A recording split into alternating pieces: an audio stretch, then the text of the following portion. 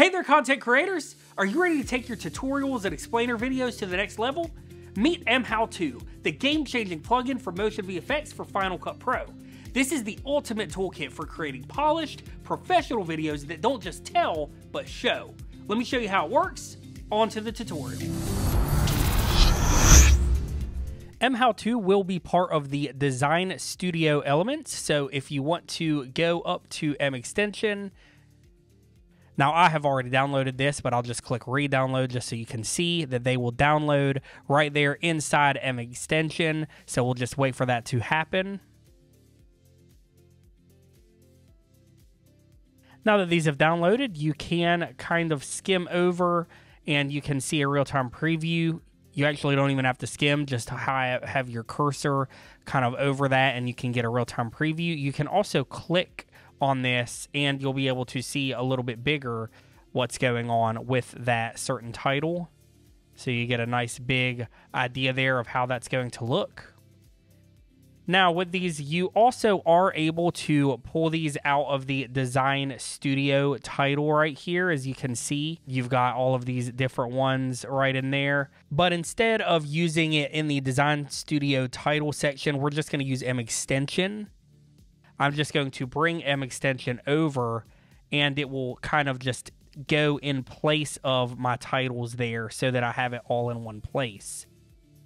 So I'd like to show more of my add-ons here, and I'm going to scroll down and kind of see what all options I have. I really like this one. So I'm just going to click and drag that directly out of mExtension. And then you can see how that works flawlessly right out of mExtension. Really nice. And I'm going to use my on-screen controls here to just kind of grab this. And then I can just kind of position that how I want it right there. Really cool. Over in my inspector, if I want to turn on the tracker toolbar, I can go here. And let's just kind of put that there. Actually, we'll go over here and we can just track really quick. So we're going to track forward and track backwards. Nice. And now you can see that my element is tracked with the animation. Really, really nice, really simple to use. We can turn the tracker toolbar back off. And then if we did want to make any changes to like the scale or anything like that, you can also do that here in the inspector, and you can change the width as well and the color. So let's say we wanted maybe like a yellow or something like that. Really, really nice. All right, one of the other things that I really like is the text cloud here. So I'm going to click and drag that in as well right out of mExtension. Let's bring that down. And we've got a bunch of on-screen controls here where we are able to take this and use our on-screen controls. If we would like to do a tracker here as well, we can do it like this. So let's say we want to maybe put it right there. I'm not going to use his mouth because his lips may move, so we're going to use his nose actually. Then we can use our on-screen controls to kind of put that where we feel like it's going to work well. Let's track that forward and backward. And let's see how that looks. Nice, just kind of pops up. So cool. Most of these are going to have that tracking option, so you're really going to have a lot of fun with this. The other great thing is you can move this after it's been tracked, and it's not going to make a difference. It's just going to kind of follow right along on that track. Really, really nice.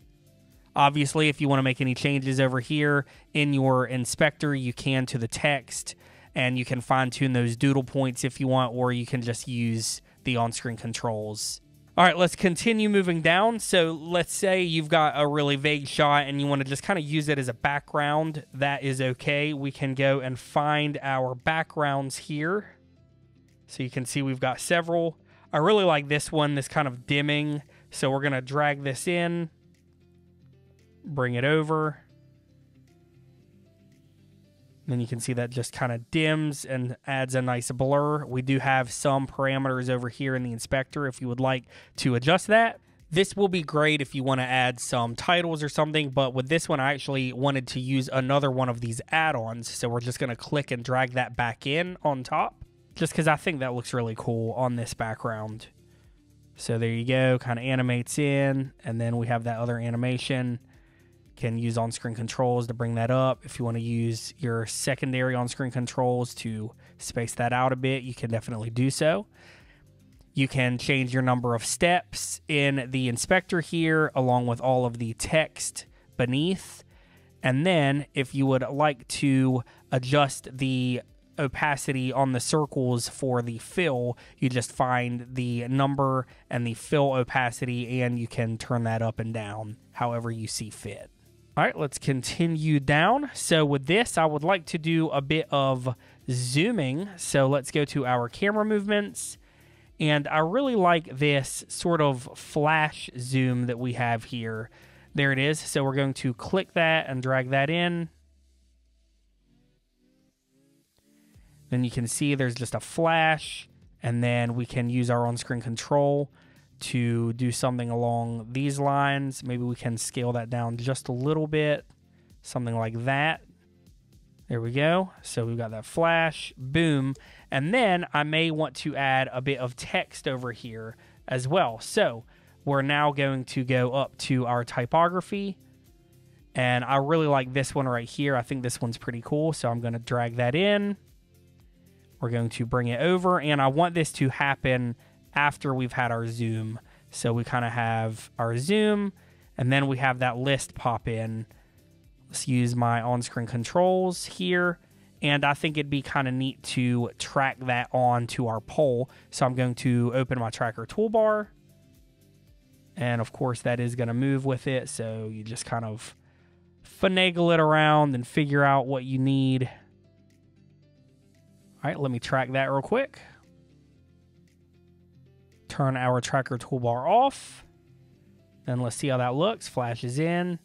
Boom, and this just kind of tracked in there. It's very subtle, but it's really nice. Kind of sticks on that pole. I think that looks really cool. Over in our inspector, you can definitely make changes to your list text here. And then we have our symbols amount. So if you wanted up to 10, you would be able to do so. We'll stick with 4. But let's just say maybe texture was also a check mark. You can adjust your symbols right here beneath. All right, we'll move down one more. Let's take a look. We've got some different social medias that could be nice. So again, just kind of click that in, drag it on top, and we've just got a nice subscribe button and bell right there.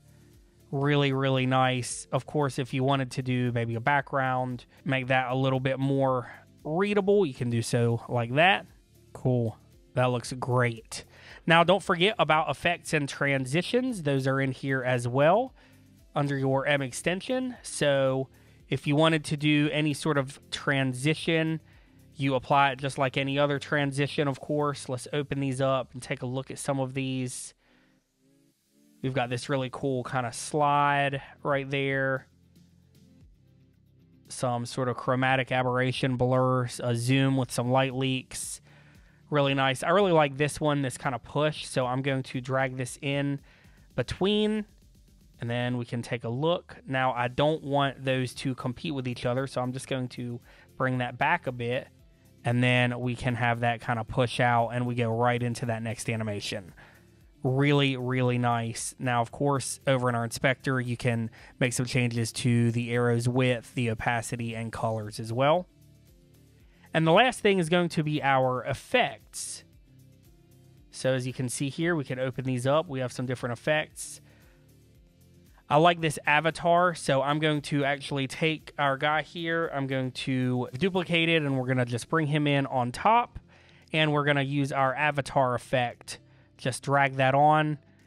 And then you can see that we have this circular avatar. We can adjust that position wherever we'd like.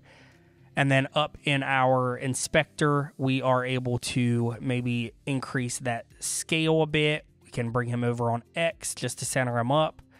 And then now we've got this really cool flash. We've got him popping in. We've got the text going on, etc.